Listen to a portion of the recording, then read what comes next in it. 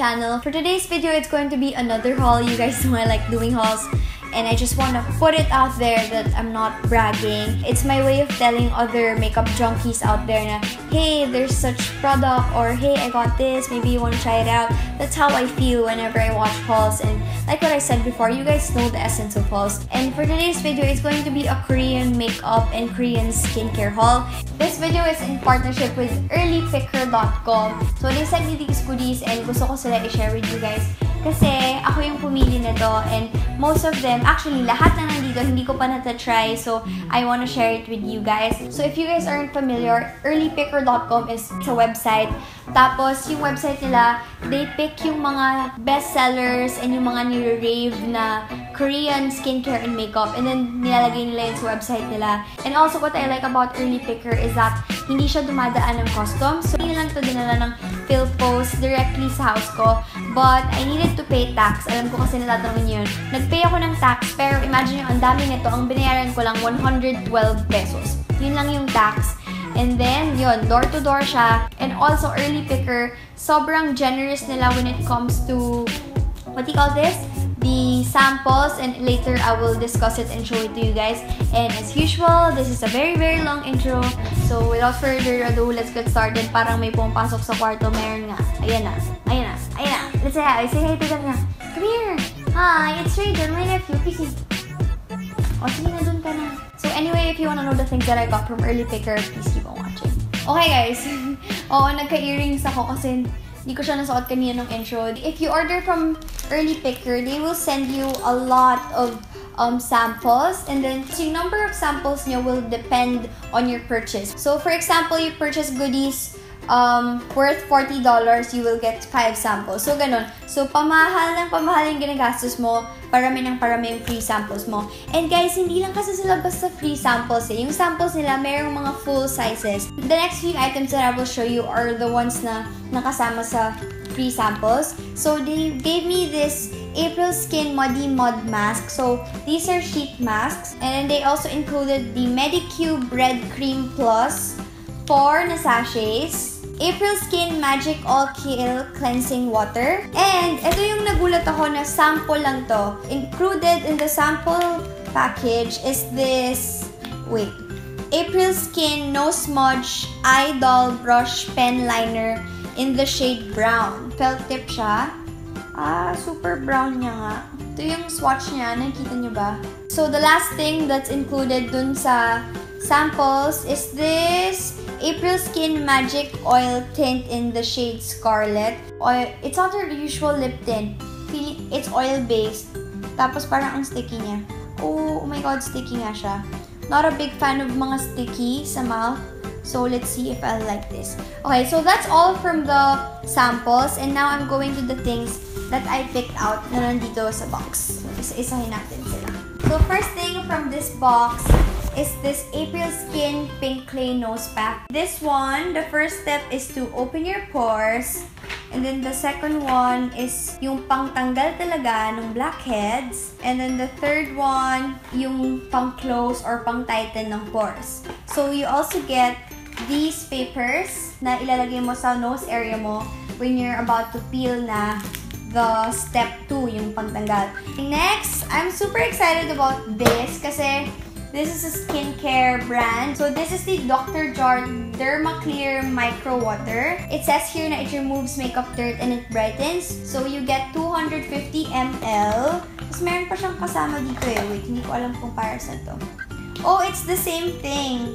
Ito, 150 ml. Also from Dr.Jart, it's the Ceramidin Dermacare Technology Cream. I'm not sure if I'm pronouncing it right. But alam ko kasi ni-research ko to before getting it, but it's parang gamot. Parang gamot yung itsura niya. Hopefully this works kasi okay yung reviews about this. This one, ang sabi dito, transforms dry skin into a hydrated, healthy glow. You guys know I have dry skin. I have dry patches over here. Kaya ako to binili. So hopefully it works. Meron akong dalawang concealer na nakuha. You guys know me. Grabe ang under eye circle ko. Super dark niya and puffy. Kaya nag-hoard talaga ako ng concealer to test them out. And soon, gusto kong gumawa ng parang video na concealer battle kasi ang dami ko nang tinatry na concealer. So, first here is this red concealer. It's from Medicube na brand. Red concealer. Okay, this is interesting. It's a concealer with an SPF. Hala, ang cute! Mukha siyang injection. Sobrang cute. Tapos, may lock siya sa gilid. You have to twist it. And then you push the product. Ayun! So, the next concealer that I got is itong Skin Food na Salmon Dark Circle Concealer Cream. It's color correcting your under eye. So, mas madali na siya i-conceal. Yan. Salmon yung color niya. So, next is this Banila Clean It Zero. Guys, sobrang tagal ko nang gusto bilhin to, but hindi ko siya mabili because, yeah, I know I splurge on makeup. Pero parang, it's just too much. I mean, for a cleaner, kasi almost 900 pesos to. So, parang medyo namamahalan ako sa kanya, kaya hindi ko siya binibili sa Banila ko. So, kaya ako to pinili, kasi ang dami nagsasabi sa akin na sobrang ganda daw nito. I got the pink one. Alam ko may iba pang colors to. Pero anyway, ito yung kinuha ko, yung pink. Ito yung itsura niya, parang balm type siya. Naganon ko yung oil kanina from Aprilskin and sticky pa rin siya. Hindi siya nagsiset. Sobrang tagal na. Okay, next. So, this is the Too Cool for School Art Class by Rodin Shading.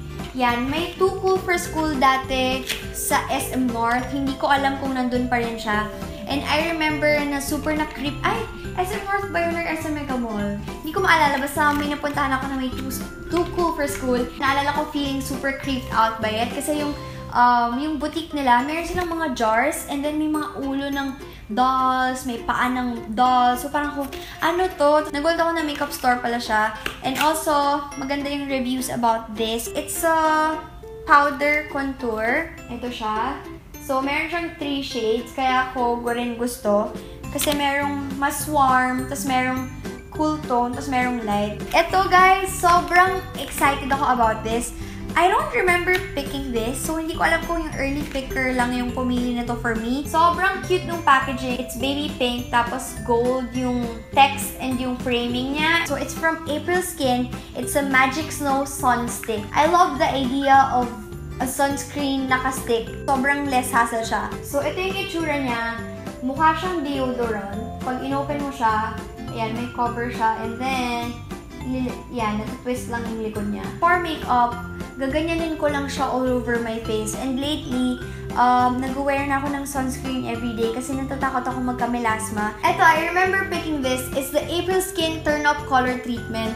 Hindi ko alam bakit peach pink yung kinuha ko. Sobrang black na black yung buhok ko. So, kahit ilagay ko ito sa hair ko, feeling ko hindi naman siya lalabas unless magpa-bleach ako. Pero anyway, I still don't know how to use this. So, I have to watch videos and tutorials on how to use this. Yan. So, it's basically a hair color. Pero, according to them, it's a treatment talaga for your hair. Hindi ko alam kung kailan ko to itatry. Basta pag tinry ko to, for sure, I'm gonna update you guys. So, next, we have the Aprilskin Magic Brow Tattoo Gel. Binili ko talaga to kasi never pa ako nakatry ng tattoo gel and I wanna try one. I got the shade number 3. This is the darkest one kasi nga, diba, black na yung color ng hair ko. Ito yung itsura niya. And then, yan. Medyo natatakot lang ako kasi, ayan o, kita niyo ba? Brush talaga siya. So, hindi siya parang spoolie na i-apply mo dun sa hair. So, paano pag nagkamali ako? So, sabi dito sa box, you're gonna fill in your brows, tapos hanggang 3 to 4 layers, and then you're gonna leave it for 1 hour, tapos ipipeel off mo siya. Walang sinabi kung gaano siya katagal maglalast. Okay, so the next here, sobrang na-intrigue ako about it. So, I got 3 kasi mura lang naman to, kaya dinamihan ko na. These are not makeup wipes. Alam ko mukha siyang makeup wipes. But it's the Aprilskin Fresh Grapefruit Deo Tissue. And never ako nakarinig ng Deo na tissue. Diba? And I think you guys know na hindi ako nag-deodorant. Hindi lang talaga ako pawisin. And kung pawisan man ako, wala siyang smell. And yun din. Kasi since nag-laser ako ng underarm, hindi rin recommended yung deodorant. Kaya hindi ako nag-deo. Gusto ko siya i-try. Open natin siya. Amoy citrus. Grabe, pwede ko to gamitin sa mukha ko. Sobrang bango. Gamitin natin sa kilikili ko. Ang bango niya. Oh my gosh. So, the last thing na nandito sa box are these Paris Ink Velvet. Ito yung itsura niya.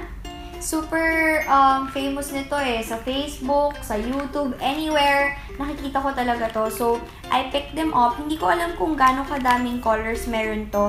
Pero kasi dun sa early picker, 2 colors lang yun nandun. So, pinili ko yung 2. This is in the shade Peak Rose. So, this one naman is in the shade Deep Rose. So, red siya. So, wait. Swatch ko siya for you guys. Super velvety niya. Ang bango. Oh my gosh, it's so good. It smells so good. Tapos, ito parang coral yung color niya. Ayan, ito sila. So, yeah guys, that's all the things that I picked up from early picker. Most of them are from Aprilskin. So, yeah, that's it for today's video. Thank you guys for watching. I hope you guys enjoyed it. Again, if you have any suggestions, just leave it in the comment section. Don't forget to thumbs up this video and subscribe if you haven't. I will see you in my next one. Bye, guys. Oh my God, hiningal ako sa outro na yun. Bye, guys! Mwah, mwah, mwah, mwah.